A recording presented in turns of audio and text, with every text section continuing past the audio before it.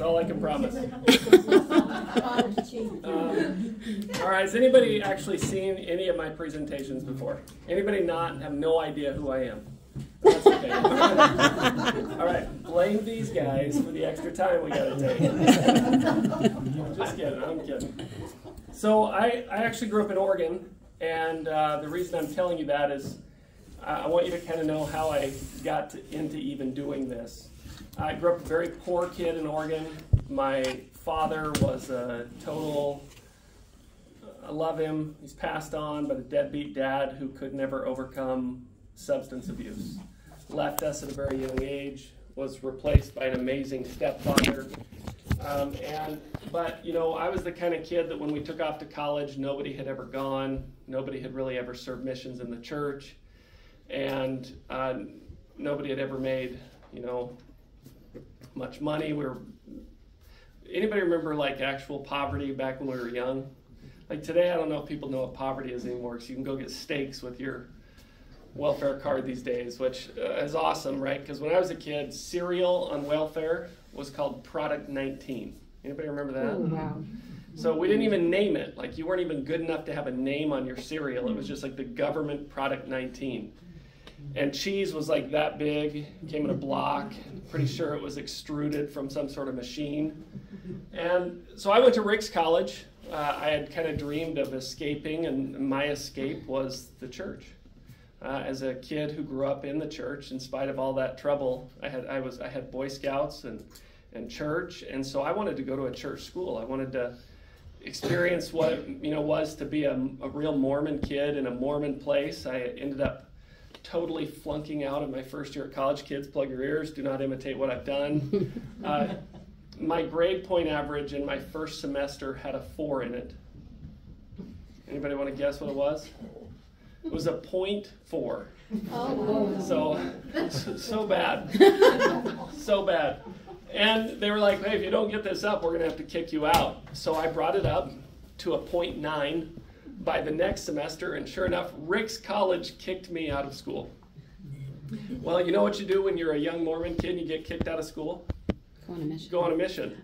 And then they take you back when you're done. So my only way to remediate that was to go on a mission and hope Rick's would take me back. And sure enough, they did. And I met my wife at Rick's College. We got married in 1995. We've been married ever since. We have 5 kids. We moved to Utah and did an internship in Washington, D.C. when we were at the University of Utah. And I went to the White House Council on Environmental Equality, and my wife went to the Supreme Court. I was a Clinton White House intern. Clinton's vice president was, as you know, Al Gore, and they were very environmentally oriented. So I was working in the Council on Environmental Equality. I was an environmental studies major. And what's interesting about doing that is I realized in Washington, D.C. that I was not a Democrat. Sorry, Democrats. And of course, you know, as an American, if you're not going to be a Democrat, you are a Republican, which is insane. Yeah. Really think about that. Yeah. That's insane. And why is that insane? Since when do Americans buy into the fact that you can only choose one of 2 things in a free country? What do we call it when you only have 2 choices? It's called a cartel, right? So America's political system, and this took me a long time to realize this, because if you're not going to be a Democrat, then you need to be a Republican. If you're a Mormon in Utah and you're a Republican, then you're not just a Republican, you're a massively conservative Republican, right? And that's what I became. But one day I actually went home and I ran for the Utah State Legislature, and I got a seat at the age of 28 in the Utah House. I spent 2 terms there, and one thing that really shocked me, I've remembered it my whole life, is I was in the back lounge of the House chambers, kind of behind the meeting assembly room, and President Faust was in the first presidency, and he had been a state legislator when he was young, and he had been asked to give the prayer. So here, you know, I'm a kid from Oregon. I'd never seen apostles. I don't come from Mormon royalty at all. I'm like what you'd call an absolute Mormon mutt, and I have no royal heritage, not even pioneers, right? So he comes walking in, I'm like starstruck. Here's President Faust. This is amazing. I'm this far away from him. And the minority leader for the Democrat Party is there with me. And he says to President Faust, "Hey, President Faust, I understand you used to be a Democrat," which he was. And he says, "I have risen above such things." And I wanted to be like, "So you've become a Republican." I didn't say it because I was like, that would be irreverent, and I'd probably get, at that time I was thinking, I shouldn't say those kind of things. You don't joke with an apostle. If only I had known, you probably should. So I just kind of listened to that, and it resonated with me. Why would he say that? What did he mean? And I never forgot that. So after I resigned from the House, I went to law school in Michigan, to a little private Catholic law school. Had some amazing teachers. Anybody know who Judge Bork is? He was my constitutional law professor at school. I had an amazing property law teacher. They were a natural law school, which is interesting for Catholics because America is a difficult thing for Catholics. Anybody ever been a Catholic? Because, so the Pope is in Rome, not in America. And if these rascalous, founding fathers are doing something inspired by God, where's the Pope? So that's a little difficult for Catholic, especially, natural law Catholic legal scholars. And they did an amazing job kind of bridging that gap and teaching some really wonderful concepts. One of my teachers was a guy named Bruce Fronin, who wrote the book, The American Republic, Primary Sources, which if you don't have, get it. It's amazing. And it's all the primary source documents behind America's founding. Like if you've ever wondered in your mind why we call ourselves a democracy, that's no offense, it's just not an appropriate term. There's no such thing as a democracy in the history of the world. That's kind of a modern made-up term. And in there you can read about why. Where did the concept of a democracy come from? What was it to the founding fathers? It's amazing. Such a good book. Anyway, he was one of my teachers. And I left from there and I thought, man, I'm never going back into politics again. If I do, I'm going to go to make money. Right? Because that's what else do you do in politics? I mean, how many virtuous politicians do we ever see that last on either side? Right? You just get in there and you just get beat up. Even locally, you try to commit yourself to principles, and it's just inviting people to hit you with a bat. So I did, though. I went back, I ran for office again. I lost. It was horrible. My wife said to me, "Do you really want to keep losing?" I'm like, "No, my wife is saying that to me. It's probably time to be done." And so I was like, well, I guess I'm going to have to go actually be a lawyer, which, I trained to do, and I never wanted to be a lawyer. So I got a phone call after I finally decided to kind of hang up the hat in the world of politics, and I got a call from a guy named Ryan Bundy at the time. Anybody ever heard of the Bundy family? Not the serial killers. The ranchers from Nevada. You may remember there was this big standoff in 2014 between a bunch of ranchers and the United States government in Oregon. And then some of the boys, not in Oregon, in Nevada.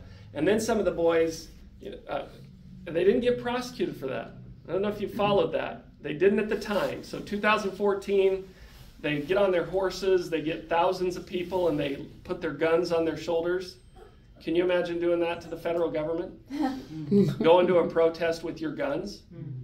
And then not only going to a protest with your guns, but the federal government's down in this thing called the Wash. If you've ever driven down to Las Vegas from St. George, Utah, you'll cross over this place. And the government, through the BLM, which interestingly, I didn't mean to get into this tonight, but there's a few interesting things to observe about this moment in American time. It's actually a profound moment in modern American history. I get tempted to go down these little rabbit holes, so if I do, just remind me to come back out where we were. Imagine going to a rally where the government has intentionally planned a confrontation. And their purpose is to impound cows from a rancher who is allegedly grazing his cows on government property when he's not supposed to. Now, and this rancher manages to draw thousands of people to his protest in Nevada in a place called Bunkerville, middle of nowhere. Well, what we found out is that the government had set up a social media operation in the town nearby in a hotel, created tons of fake media profiles, and were enticing people to come and join the rally against them. Oh. Wow. Think about that. Why would you do that? Now, add to that you didn't just bring the BLM, the Forest Service, and the National Park Service to this confrontation. You brought elite warriors who are former special operators from the military that you've hired into what's called the Department or Office of Law Enforcement Services in the Department of Interior. You go to the FBI, you produce what's called a behavioral analysis on the people that you are confronting, these crazy ranchers, right? Because they could be domestic terrorists. The report comes back and says they are not dangerous. Do not do these things. Okay, this literally happened. So you take the report, you bury it. As a federal officer, you create your own report which says they are dangerous and recommends that you do everything the behavioral analysis said not to do. Wow. Then you train dogs and agents to create a protest. You bring the protest. What do you call that? January 6th.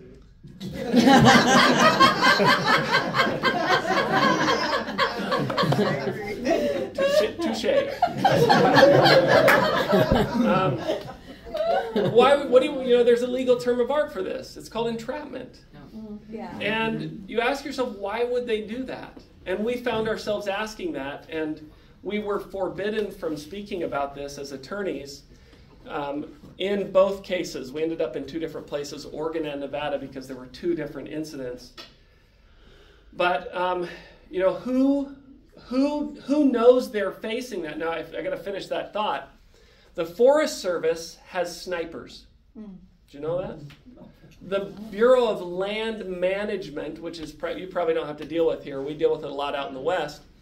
They have a SWAT team. And they're former special operators. These guys aren't just, cops we hire off the beat. These guys are former special forces, and they're being paid $250,000 a year to work on sniper and SWAT teams. They have Bearcats, fully automatic rifles in the West. Because what's wrong with the West? It's the seedbed of modern terrorism. And if you believe that, you've been duped. Yeah. Mm-hmm. Because there is no terrorism in Utah. And there's no terrorism in the borders of Utah. I can't speak for northern Idaho. They get a little bit weird up there, but I still don't think they've hit that level.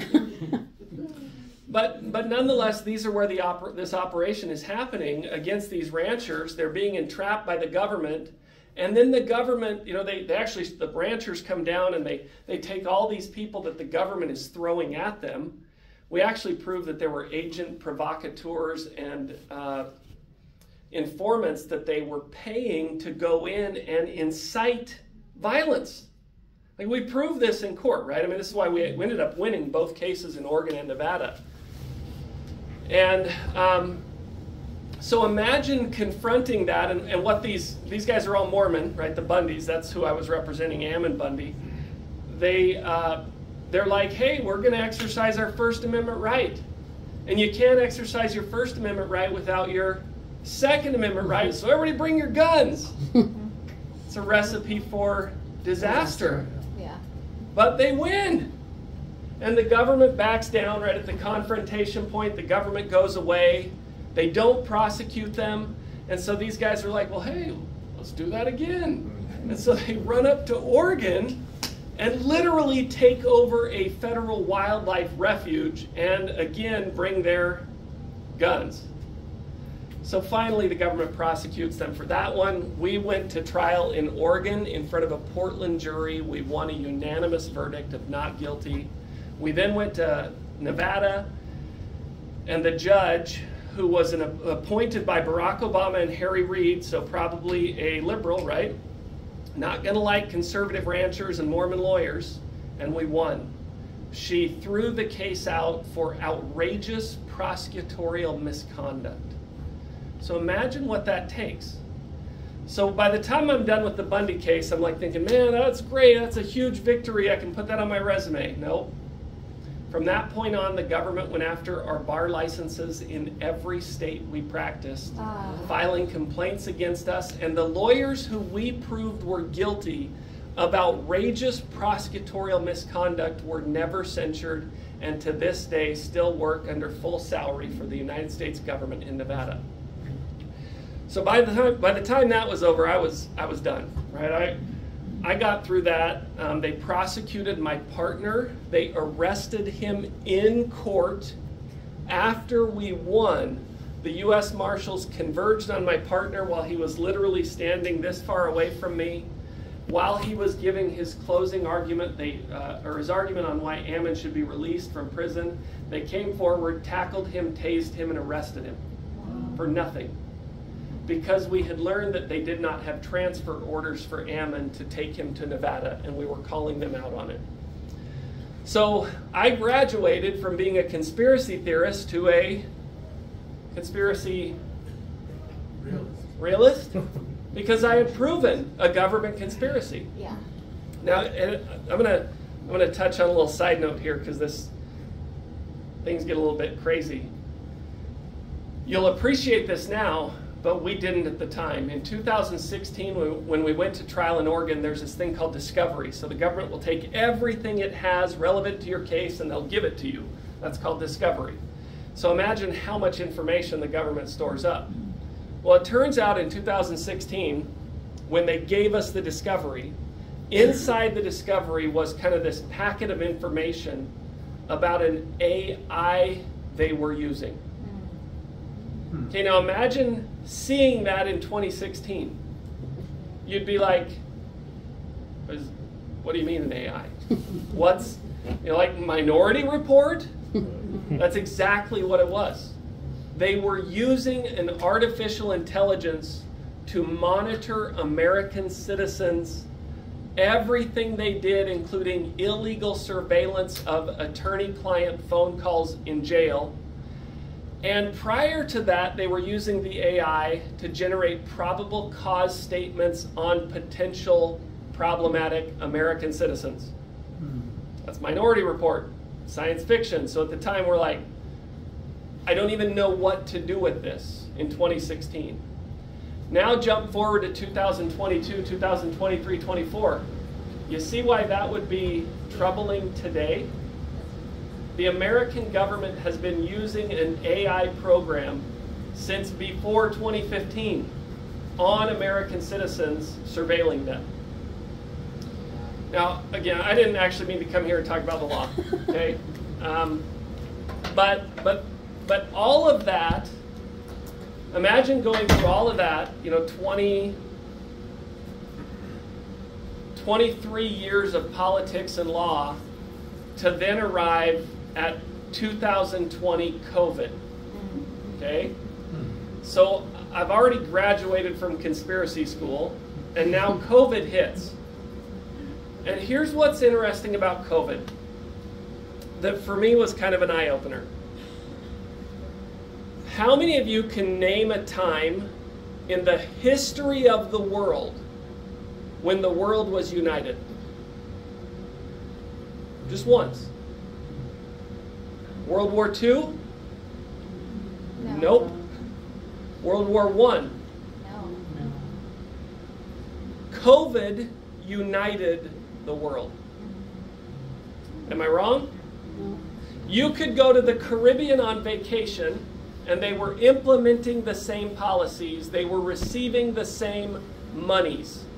You could go to Ecuador, same thing. China, same thing. Europe, same thing. America, same thing. Why?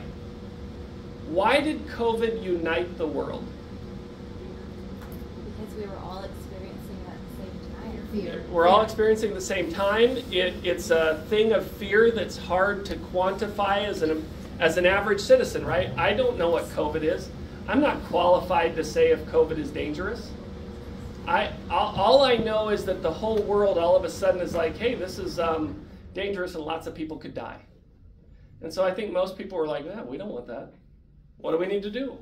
And then all of a sudden there was this top-down policy dispensed everywhere around the world about what we should do. Well, it turns out that it wasn't as bad as they thought. I don't know why. Okay, I have no idea. But a group of mothers and fathers came to me and said, hey, will you be our lawyer? Will you file a lawsuit against the state of Utah because every child has a right to a free and public education? And we have kids who don't have COVID who are being contact traced to other kids who do, and they are being excluded from school, and we think that is unconstitutional, and we want you to sue the government. And I was like, man, I'm like getting ready to get out of here. I think the world's gone crazy. I'm like ready to jump off the crazy cliff right now and just admit that I'm a wacko because I don't get this. Right? So the last thing I want to do is like go back into the courts and be the poster child for like, hey, COVID's a conspiracy. No, save the kids. And so I'm like, nah, I'm not going to do that. And they were like, please, please. And so I was like, okay, listen. If you will sit down with me for about, because by this time I'd kind of been leaning this way, right? I'm ready to jump from being kind of a political conspiracy theorist to a Jesus freak because of COVID. And so I'm about ready to jump off that cliff. And these guys are like, wait, come back and sue the government. And I'm like, but Jesus, you know. So I'm like, look, if you'll let me talk about him for 6 hours and how it relates to COVID, then maybe I'll file. And they were like, okay. I was like, what? You know, that's not the answer I was expecting. So they did, and we sat down from like 6 p.m. to 2 a.m. Oh my gosh. And some of them were not members of the church. Can you imagine that? And they were like, okay, we agree. I was like, what? You know, like, I didn't expect that answer either. And then they were like, hey, will you go do this down here for this group of people? And I said, yeah, I guess I will. And that started this. And I've been doing that for basically almost 4 years. And I've probably done, 250 to 350 of these. And it started, I like smaller groups because it's personal. And that's the opposite of politics. It's the opposite of the legal world, right? Everything there is money, crowds, influence, size, capacity, right? You want it bigger and bigger. And I just don't think that's how we're going to fix anything. I don't think we're going to fix anything by Republican, Democrat politics. In fact, we should be so thoroughly convinced of that because all that either party has done is in debt America. Mm-hmm. Yeah. And, maybe you're for debt. I'm okay with that. If you are, someday somebody's got to pay for it. And so I started to ask myself, well, what's the answer? If COVID, and here's what really disturbed me. After all I'd been through already, to see us close churches was weird. Mm-hmm. Because I was like, well, I get why people don't like guns. I get that. I don't agree with it personally, but I get it. I even get the arguments. But I don't understand how America ever closes churches.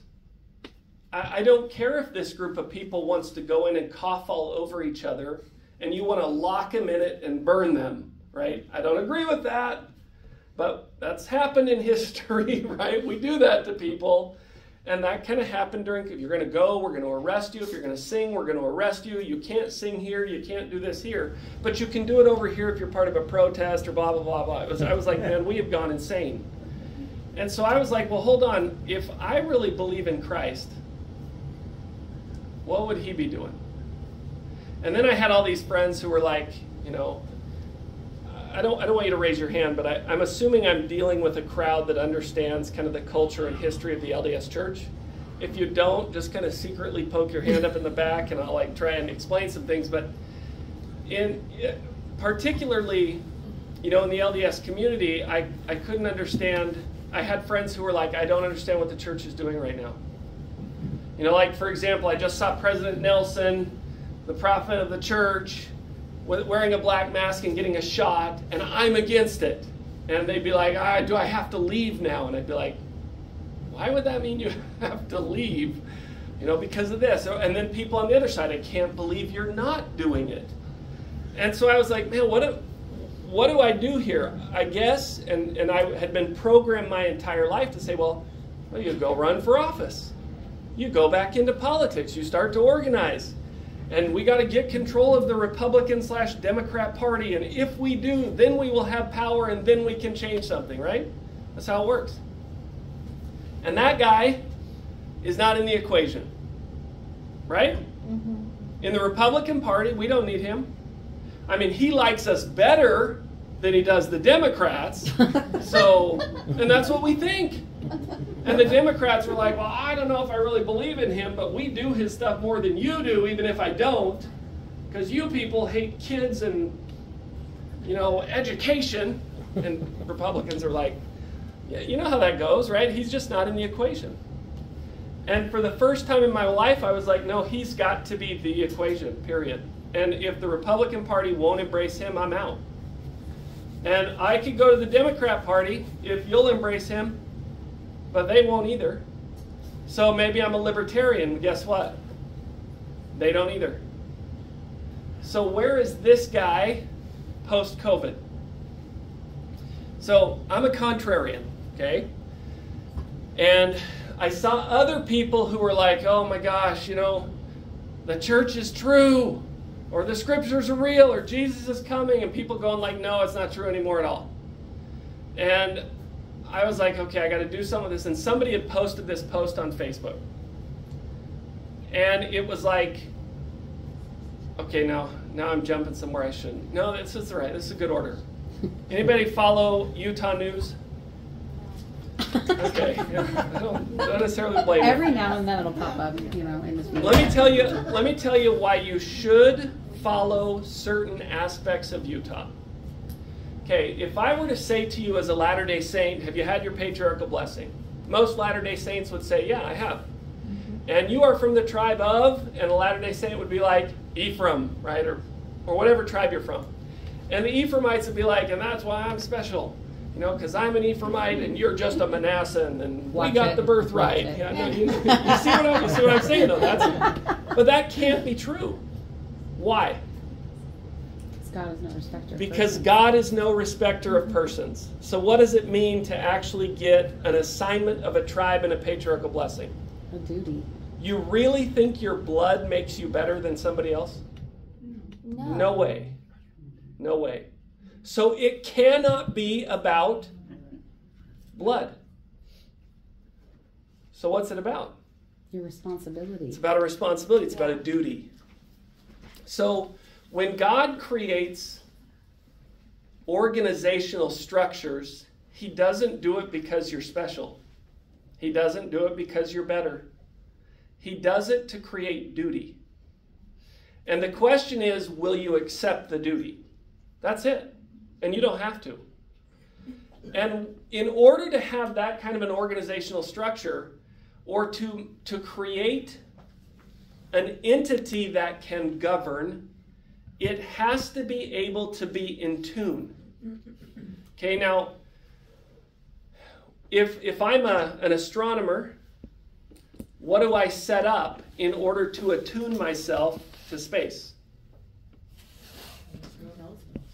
And ideally an observatory in a special place that is uniquely qualified to observe the phenomenon I want to study.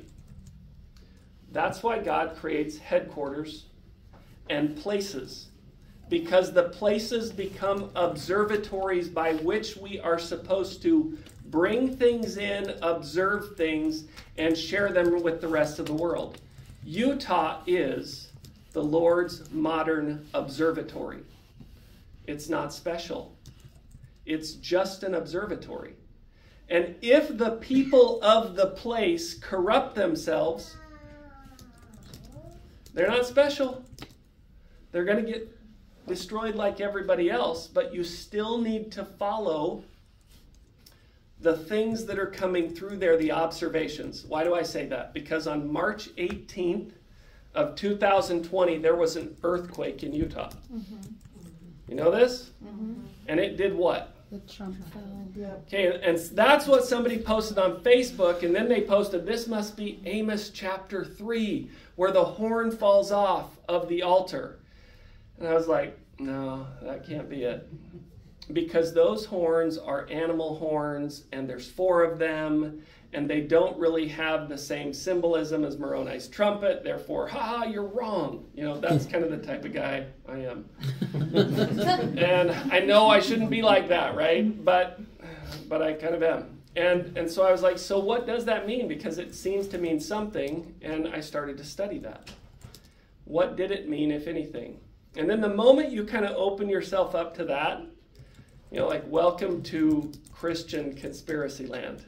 Because post-2020, I mean, there is no shortage of crazy stuff today. So, but I wanted to understand that because, honestly, COVID, to me, is very unique.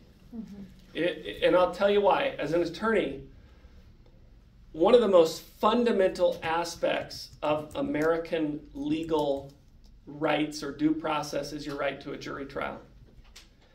Okay? Now, I would put next to that, this is kind of a judicially administered right, jury trials. Next to that is an executive power called martial law. Put next to that kind of a democratic exercise of rights, this thing that is exercised by the people, freedom of speech, freedom of assembly, redress, freedom of conscience. Right? You see what that is? That's First Amendment. All of those things happen in 2020. You lost your jury trial right. Most people didn't even know.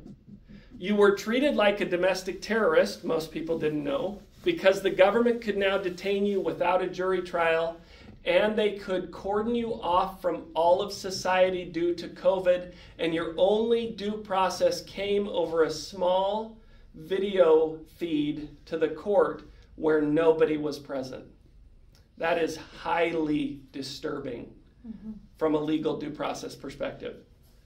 Now, Utah went into martial law for 2 years, and hardly anybody knew it. How can you go into martial law and nobody knows? That's highly disturbing. And then, of course, you know, we shut down churches and schools. One of my clients in 2020 had his son, who was contact traced to another kid with COVID. They took that child and imprisoned him in a closet for 2 days at school without parental permission. What? Crazy, right? I mean, all these things, really, really disturbing. And yet, nobody really seemed to care. So I said to myself, something is happening. And let's pretend for a second, 2020 was the second coming, right? I wasn't ready. Not even close. And I'm like thinking, I'm better than other people. Why? Because I'm active in politics. I'm better than other people because I'm LDS. Blah, blah, blah. You know the story, right? The thing we all try to achieve that status, the ideal Mormon, right? And the farther we are up that trail and the more people in our wake, the better off we're doing. And in 2020, I was like, oh my gosh, I'm a total failure. Because if 2020 had been the second coming, I was woefully unprepared. So I remember sitting in conference, President Nelson calls upon the church to fast and says, will you consider sacrificing something as part of your fast on Good Friday? And I can't tell you how profoundly that affected me and how wicked I felt. You know, that's a weird term. It's a very religious term, right? But I did. And I felt that way because I wasn't prepared to protect my wife and my 5 kids. And I knew I needed to repent. For the first time, right? And I don't mean just like we all think, I need to be better. I was like, no, I really need to repent. And so I tried to. I'm not very good at it still, but I'm a little bit better. And I took that seriously. And that changed my life. And it helped me understand more about politics, about scriptures, and about the latter days, because I started to very diligently study the scriptures. And I realized that the solution to all the problems we face as a individual, family, society is never going to be solved by politics. It is the Lord. And I found that the doctrine of his second coming is unbelievably persuasive. But we, as LDS people, don't believe in it. Now, we say we do, right? But I'm convinced we don't. And I want to show you why. Okay, and I'm not going to dwell on why we don't. I want to dwell on why we should. And I want to share with you some, hold on, my kids, I usually don't do this, but when my kids, we live off-grid now. We not only moved out of the city, we moved out in the middle of nowhere and went off-grid in 2021. So when my kids text, it could mean the power is out. And I got to help them get the power back on. But they're okay. So if you think about, one, I would ask yourself very sincerely if you actually believe in Christ. And I don't care if you do or don't. I get if you don't. I think that's a very legitimate thing to contemplate. And I had to do that because in 2020, my testimony was primarily of Joseph Smith, the church, and the Book of Mormon. I don't think that's bad, but I think a testimony of him is more important than that. And so I had to kind of reconcile that problem to understand if I liked him, because he is so far removed from me. I can take Joseph Smith and kind of pull him down to me, and I can get that guy. I don't get him. I don't understand a guy who says to me, I don't want anything from you except for your sins. That does not compute to me. I don't like people. I don't like most people's opinions. So to have a guy who is like, I like everybody. I want everybody's sins. I'm like, that, you're an alien to me, right? That doesn't, I don't get that. So when I got my testimony of him, when he reached out to me and said, all I want are your sins and your loyalty, I was like, that's unreal. And I want to follow you, because anybody who can be like that, that's my guy.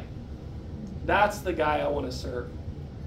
And here's the other proposition I would make if you struggle with that. Let's pretend none of it's true. Okay? Honestly, who makes the best offer in kind of the life scheme? Buddha? Maybe? Enlightenment? Or, even if it's not real, eternal life. You get to be young again and live forever. It's pretty sweet. Right? So let's say it's not true though. Why? And honestly, I think this is important. Isn't that objective from a guy who says, let's love each other and be kind? Can you think of any better offer?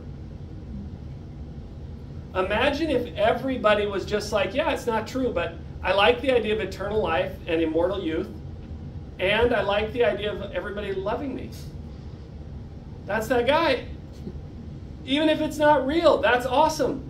And show me one place better. Show me one offer that's better. And to me, that offer is worth struggling towards. It's worth taking the time to simply ask, is that real? And that's what I did. I mean, in kind of fewer words than the real experience, that's what I chose to do in 2020. And then I started to take all of my political experience, all of my legal experience, and pour it into evidences of the truthfulness of Christ. And I don't mean like, hey, I feel good, right? I mean, touch points of evidence throughout Scripture, life, circumstance that cannot be predicted by the human mind. Okay? And that's kind of where I want to go with you tonight. I want to show you this, though, real quick. This is President Nelson, 2022. How many of you remember President Hinckley? Positive or negative guy? Super positive. President Monson? Positive. Who's the last doomsayer prophet you can think of? Okay, arguably Benson, but the moment he gets into the presidency, he cheers up a bit. Cheers up a bit. It's like super disappointing. And so when President Nelson gets in and he starts saying things like this, I'm like, whoa. You know, COVID is 2 years old by this time. But what are the evil and darker signs of the times? That's weird. That's alarmist. And I'm not used to having an alarmist prophet at the head of the church. Right.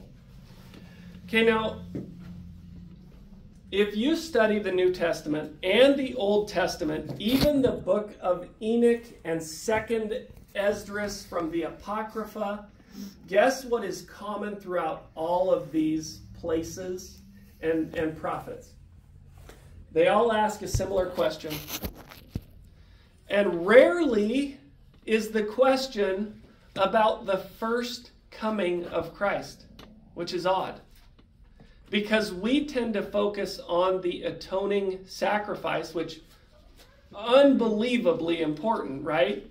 And because it's so unbelievably important, why would Peter, James, and John, Matthew, Mark, and Luke be focusing on that question? That doesn't make sense. And whenever you find something in Scripture that doesn't make sense, you have to ask yourself, then why is it there?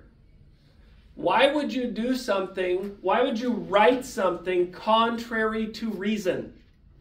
Because it seems to me, and watch what happens. All of these chapters, Matthew 24, Mark 13, Luke 21, all are the same conversation. The disciples are with Christ at the temple. He says something about the temple being destroyed, inferring that he will die, and they are freaking out. And they're all coming out of the temple with the same questions.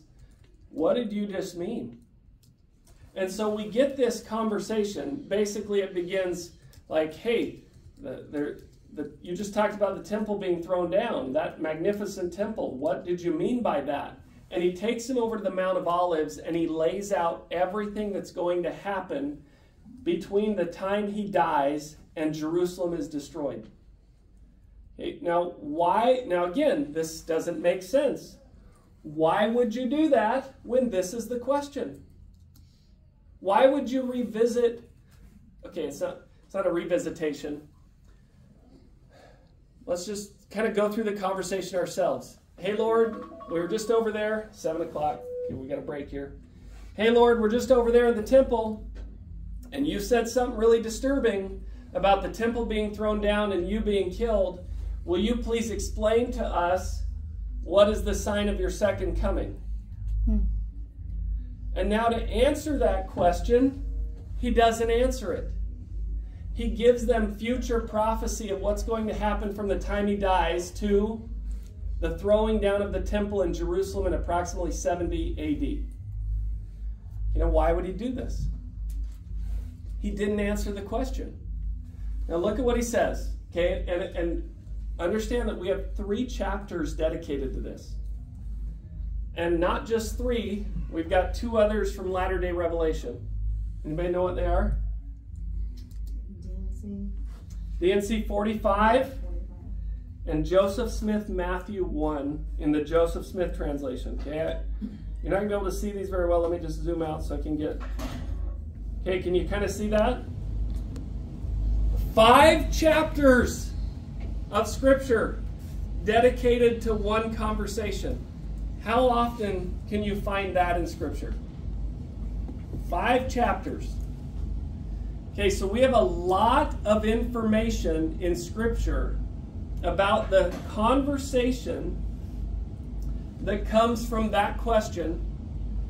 And what all these ancient prophets seem to want to know is, will you please tell us about your second coming? All right, so in this earth life, then we'll break.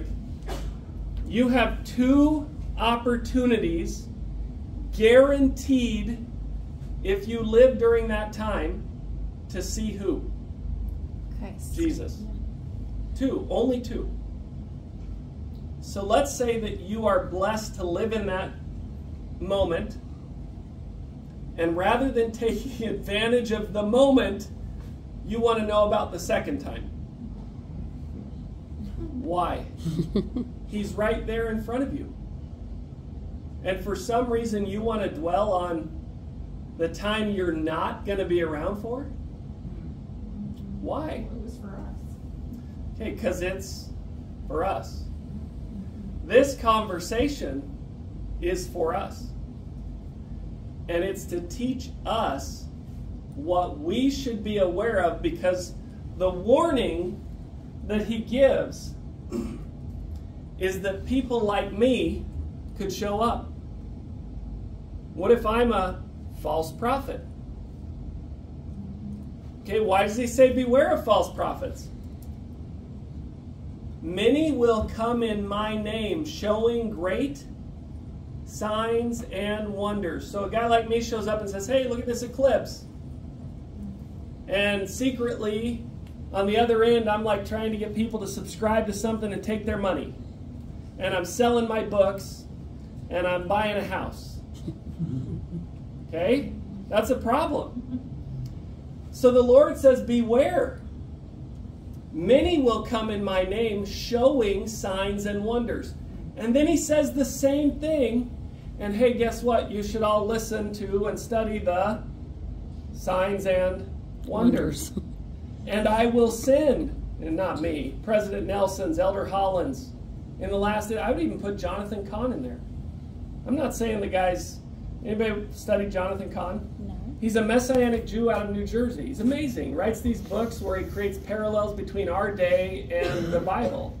And I think guys like that truly are inspired. I think the Lord uses them to speak to everybody. So the Lord says both. Hey, beware of guys like that, and hey, you better be listening and studying, and you better be following the signs. So how do you know what to do? How do you know if the second coming is really upon us? Church, you didn't just say church correlation, did you? No. I was like, that's a really funny statement. Okay, I was like, I mean, that's not just a funny statement. That's like incredibly good humor. That's like genius level humor. Okay, yeah. Personal revelation. Personal revelation. Yeah. Okay, so personal revelation. What now? Not only do we have this statement by President Nelson about the darker and evil signs of the times, guess what President Nelson also says? You must get personal revelation or you will not survive spiritually. Right. Almost every talk he has given has this really kind of alarmist second coming statement packaged into it. Like another one, October of 2020 at the women's conference. He tells the sisters of the church to prepare places of security, both temporally and spiritually. And I was like, that was amazing. what? That was a good one. Yeah. How about the one, I had a vivid dream? That's President Nelson also. So personal revelation is the way. Guys like me are a dime a dozen. I can say anything I want, and it might not be true. And it doesn't matter what I say. What matters is what the Lord says, what he's put in Scripture, and our ability to begin to understand those Scriptures for ourselves, to grow our own personal testimonies, and to then take that and become the people we were meant to be as Latter-day Saints. Not these honestly unimpressive milquetoast people who don't really do anything spectacular. And so we try to do spectacular things in the world when our inheritance and birthright was to spectacularly testify of the second coming of Christ. That's our job. Mm-hmm. No matter what your talent is, it may not be mine. Our job as covenant members of the church was to turn those talents to the second coming, to testify at all times in all places as witnesses of Christ. Can I ask a question? Sure. And it's not being controversial, but it's just a question. If we need to rely on personal revelation, which we do, what are we in profit for? Yeah, good question. What are we in profit for if we rely So, on personal revelation? I'm gonna answer this as very simply as I can. There is a man and there is a woman. And neither is the man without the woman, nor the woman without the man in the Lord. Men are patriarchal in nature. They are not of the church by nature. The church is a woman by nature. Matriarchal, nurturing, administering in nature. If a man does not have a check and a balance, a man left to himself is unfettered patriarchal power, and men tend to corrupt themselves. And so God blesses us with a church as a check and balance of unfettered patriarchal power, to teach a man to come in unto the priesthood by following keys to very specific and limited ordinances. Mm-hmm. And then God says to the man, everything else is yours. All I ask is that you come and kneel before the keys I have given to my apostles.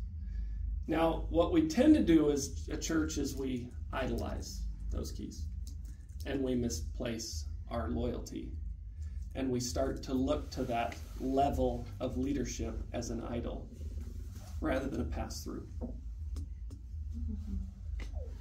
And that's the Nehushtan, or the brass serpent, in the story of Hezekiah. We've done the same thing to the church. We've turned the church and our temples into idols. Mm-hmm. So when we go to the church or go to the temple as an idol, it's not good. When you go to the temple as a symbol of Christ, it is. Mm-hmm. Okay, let's take a break and get some food, and then we're going to jump into big old parables.